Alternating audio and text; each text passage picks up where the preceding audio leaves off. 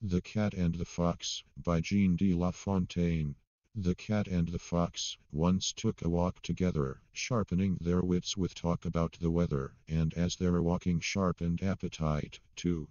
They also took some things they had no right to. Cream, that is so delicious, when it thickens, pleased the cat best. The fox liked little chickens. With stomachs filled, they presently grew prouder, and each began to try to talk the louder, bragging about his skill, and strength, and cunning. "Pooh!" said the fox, "you ought to see me running. Besides, I have 100 tricks. You cat, you! What can you do when Mr. Dog comes at you?" "To tell the truth," the cat said, "though it grieve me, I've but one trick. Yet that's enough, believe me." There came a pack of foxhounds, yelping, baying. "Pardon me," said the cat, "I can't be staying.